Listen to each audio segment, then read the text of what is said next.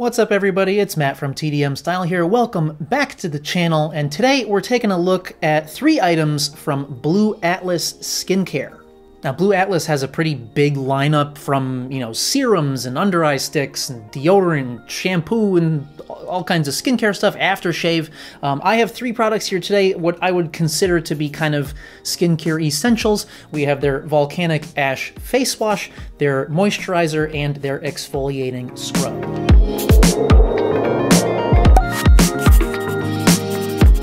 So before we get into the products themselves, Blu Atlas is marketed as a skincare brand for the modern man, using science and a lot of natural ingredients to come up with what they have. They do also have this kind of like take a skincare quiz thing on their website if you don't really know what you need.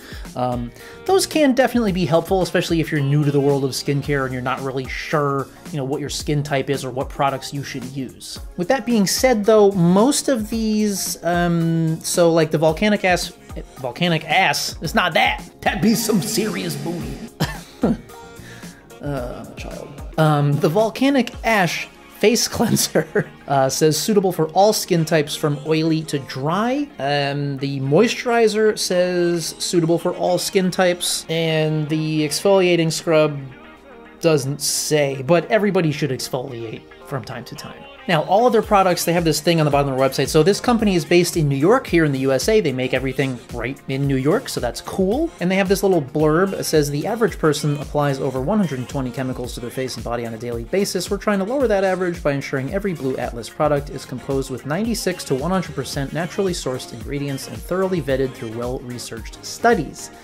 And then they have all the icons of stuff, so they're vegan, made in the USA, paraben-free, phthalates-free, cruelty-free, sulfate-free, and synthetic fragrance-free. So, as usual, let's start out first by taking a look at the packaging and pricing on each of these. The face cleanser is going to come in this 4-ounce or 120 milliliter sort of cobalt blue glass bottle with the black lid. White text is printed right onto the glass there, and this is going to come in at $25, so they do have the sort of subscribe and save option that knocks the price down to $20. The moisturizer comes in a 2-ounce or 60 Jesus Christ, I can't say milliliter today. 2-ounce or 60 milliliter glass jar, same thing, cobalt blue with the black aluminum lid on there.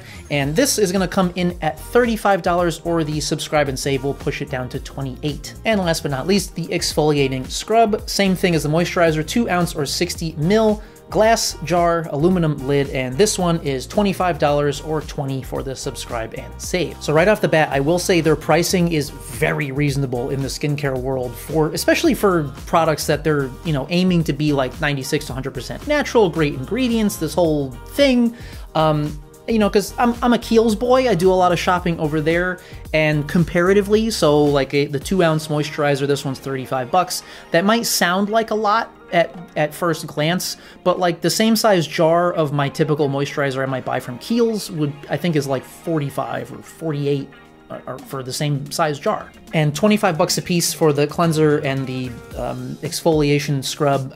That price is great. Skincare is kind of one of those things of like you get what you pay for. Generally speaking, like the more expensive it is, it tends to be better ingredients, better formulas, and you have to use less, and a little goes a long way. So with all that in mind, let's actually get into each product. We'll take a deeper dive into the formulas. I have some demo footage for each one, and I'll tell you all what I think. So starting out with the Volcanic Ash Face Cleanser, this says detoxifying and exfoliating, a daily face wash for a deep, satisfying clean, removes grime while balancing your skin's pH. This exfoliating formula is suitable for all skin types from oily to dry. Directions: apply a dime-sized amount of cleanser all over your face, gently scrub in a circular motion, and rinse off. Now this doesn't seem to be the case for every product, but at least on the face wash, they do give you a scent option. You can go with Classic, which is the one that I have, which is it's a very, natural scent. It reminds me of, if you've ever used any of like Sheer Revival's hair products, it's just kind of a little bit earthy, a little bit like maybe limey, very slightly limey. It's just a nice, clean, natural scent that's not overpowering at all. But you do also have the option of getting it completely fragrance-free or they have a coconut apricot scent as well, which that one probably smells great. All right, now in terms of the formula and the ingredients here, the key ones that are in this are the volcanic ash, which is bentonite. It's bentonite clay. So what that does, it helps to remove impurities. It'll help to kind of reduce the appearance of your pore size. So it can be drying though, but more on that in a minute. So actually, and they have a little blurb on their products about each of the kind of main ingredients. So this for the bentonite says volcanic ash has very fine particles that are highly absorbent. Truth. It helps remove excess oil from your skin. Bentonite also aids in removing impurities and can help pores look and feel tighter. Hey, that's all the shit I just said. Cool. Next up, we have Lactobacillus ferment filtrate, which is radish root. When applied to skin, it's been shown to have a potent soothing effect that in turn strengthens the skin's ability to defend itself from aggressors. Research has also revealed that it may play a role in supporting the skin's microbiome. So that's pretty neat. And then we have pomegranate seed oil, provides regenerative, antioxidant, anti-inflammatory, and anti-aging properties thanks to its high levels of vitamins A, C, and K, protein, fiber, and essential omega fatty acids. Which is part of the reason that like pomegranate is one of those things that people call like a superfood, because it had all the goodies that are in there. So yeah, like I was saying with the bentonite, I've used several like face masks, clay masks that are based on bentonite, and they do work really well at removing impurities, helping with reducing blackheads, reducing the appearance of the size of your pores. They work really well, but they can be quite drying. With that in mind though, this isn't as drying as I would expect. It says it's for all skin types from oily to dry. I think if you had a dry skin type, I wouldn't necessarily recommend this. So using this, you can see looking at the formula itself, it is nice and smooth, and it's not really super opaque, so that tells me that there isn't like a shitload of bentonite in there, which is a good thing. And I will say that when using this, it does feel really nice on the skin. It does have a very, very gentle kind of foaming aspect, and it feels like it's giving you a really nice, gentle clean, and it rinses off easily. Now, it does leave my skin feeling a little bit drier than my normal face wash, say like a calendula wash or something does. And I have what I would consider like a normal skin type. It's not very dry, but it's not very oily, somewhere in the middle. And this is a bit more drying than my normal one. But as long as you follow it up with a moisturizer, that's not really a problem. I don't know if you have like very dry skin, I don't know that this would necessarily be the best pick for you. So with that being said, I think it's a good idea to talk about the moisturizer next, because in any skincare routine, from basic to crazy a lot of steps, you need a good moisturizer. Now, the key ingredients they list on this one are mango seed butter, which contains an abundance of vitamin E and vitamin C, which may help to protect your skin from environmental stressors like sunlight, pollution, and even blue light from screens. Seaweed extract, which is an antioxidant, an exfoliant, and hydrator. It helps to regulate oil production, exfoliate, brighten, and moisturize dull, dry skin. It seems a little bit weird to have like an exfoliating product in a moisturizer. That's a bit weird, but I do see seaweed extract in a lot of stuff, so I think it's more so for the antioxidant and hydration properties than it would be for exfoliation. And then we have ascorbic acid, or also known as vitamin C. Vitamin C is great for your skin for brightening. I use a vitamin C under eye serum, which is why my dark circles aren't nearly as bad as they used to be. So this here says vitamin C plays a role in regulating and maintaining your skin. Ascorbic acid is one of the forms of vitamin C found naturally and is the most biologically active. Now, taking a look inside the jar at the formulation on this one, you can see it looks a bit grainy, but it's kind of deceptive because it doesn't feel grainy at all. It scoops out nice and light, breaks down in the hands super smooth, and it doesn't feel oily at all. It absorbs into the skin really quickly and nicely. Getting this onto my face, it feels really nice on the skin, and it doesn't leave you with any kind of, glossy sheen or anything. It dries very matte, and it absorbs and dries very quickly, which is a nice characteristic in a moisturizer. And the formula is balanced, so it's definitely one that you could use in the morning and at night. It's not like you would need, a thicker, heavier moisturizer for at night, unless you wanted one, but I don't really see a reason for that. I think this would do the job just fine. All right, and last but not least, we have the exfoliating scrub. I want to save this one for last because they seem to have reformulated, because the ingredient list on the website is quite different, well, several ingredients different, we'll put it that way, from the one that I have here. I have had this for a few months, so, you know, it doesn't surprise me that it's possible I had a previous iteration of the formula. So this says an exfoliating face scrub that helps give your skin a gentle clean thanks to natural ingredients like hibiscus, jojoba, and bamboo stem. So in the formula that I have here, the jojoba is like the third ingredient, and it's jojoba beads, which is a really nice way to have a gentle exfoliation because they will give you that, but as they break down, it also helps to add hydration, and they aren't too abrasive. They're not too harsh of an exfoliator. The hibiscus flower extract is rich in anthocyanosides, also known as antioxidants, apparently, which are proven to help fight skin-damaging free radicals and pollutants. The bamboo stem extract, I'm not entirely sure what that does.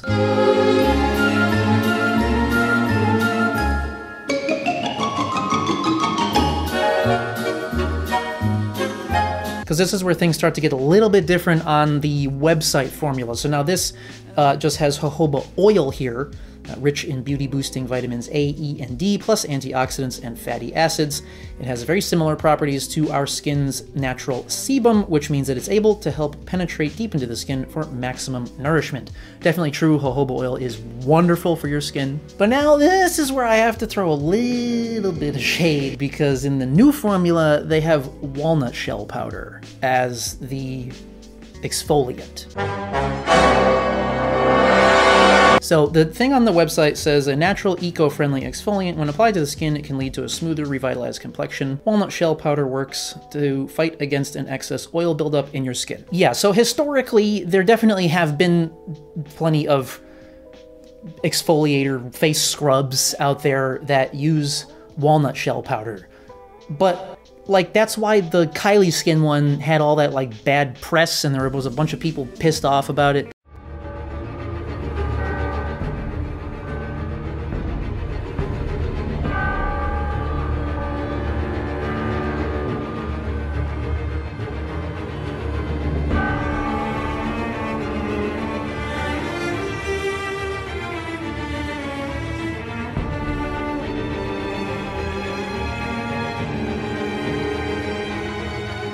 Walnut shell powder is not the best thing to use for exfoliation, and the reason is because it's too abrasive. The little bits, I don't care how fine you grind it, a shell is still a shell.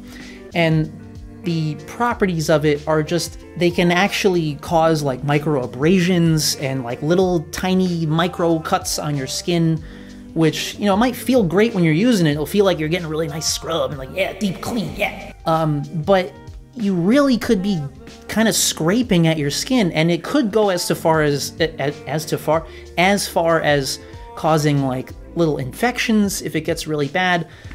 So that's why most people in the skincare realm, my partner included, who is a professional esthetician, will tell you it's probably a good idea to stay away from walnut-based scrubs. The same that you would stay away from the dog shit St. Ives apricot scrub. That one's probably even worse, to be honest. That's like, just don't ever, just throw that in a fire. Don't ever buy that shit. But walnut shell is another one that suffers from the same issue. So, with all that being said, the formula that I have here that does not have the walnut in it, I really like this. It's a great, gentle scrub.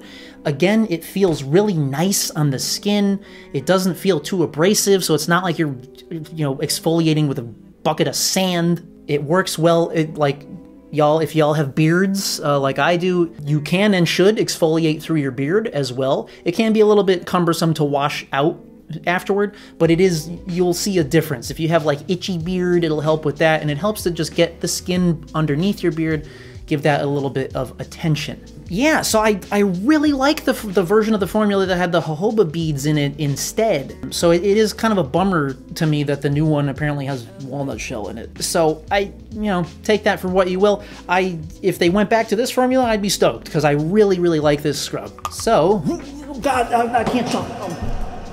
Okay, it's a good thing it's carpeted down here, so I'm not dropping glass onto hard floors. But yeah, so overall thoughts on the Blu Atlas skincare. I really like this stuff. With the exception of the walnut debacle, I really like this skincare. I think that it works really well. It feels really nice on the skin.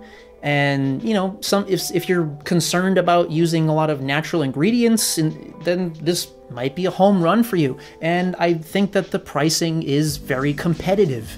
I think you're getting a good quality skincare here for similar or even cheaper prices than other good quality skincare that's out there. Also, as far as having like an exfoliating wash and an exfoliating scrub and there's definitely a tendency in the realm of skincare marketed towards men that like everything's got to exfoliate. The sand on your face, yeah. Which, don't get me wrong, exfoliating is good. It is. But there is such a thing as over-exfoliating. So, you know, if you're using this face cleanser, which it is, I mean, like I said, it's very gentle. It's a little bit drying. I don't think so. Like, typically I use a milk peel toner after my face wash, and that particular toner is an LHA, and it's like light exfoliation. So if I was using this as my normal face wash, I think I would not use that particular toner because that would just be too much exfoliation in one go. And as far as the scrub, a scrub is something that you want to do like maybe once a week. You definitely don't want to use a scrub on the daily. That's just too much and your skin is going to get upset. So just, it's something to bear in mind. Exfoliation is fine, but don't do it all the time. And definitely get a good moisturizer. Moisturizer is like the most important part of your skincare routine. Whether your skin is dry or normal or oily, it doesn't matter. You need a good moisturizer, especially if you have oily skin, actually, because it sounds counterintuitive, but if your skin is oily, it's actually because it doesn't get enough moisture from moisturizers, and so it overproduces oil as a way to try to moisturize itself. So you'll find, even if your skin is real oily, you might not think like, oh, I don't need a moisturizer because my skin's too oily. Wrong. Get a moisturizer, start using it. You will notice that your skin will start to produce less and less oil over time, and it will balance itself. So anyway, with all that being said, overall, I do really like Blu Atlas as a lineup. They did also send me their shampoo and conditioner, but I'm gonna save those for a different video because, I mean, obviously that's hair care. This is skincare stuff, so we'll separate those. But I would be interested to try out like their deodorant and their under eye stick and stuff, just to see how they are, because I really like the skincare. So that wraps things up for today's video, guys. I hope that you enjoyed this and found it helpful. Please do stay tuned. Got plenty more coming. Next up, we have the Ascension Texture Clay from Barbaric Style. So stay tuned for that, because that's coming real soon. I filmed that today too, because, you know, 2-for-1s and shit. If you haven't already, feel free to hit the subscribe button to keep up to date with everything. And as always, thank you so much for coming by and watching. And we'll see y'all at the next one.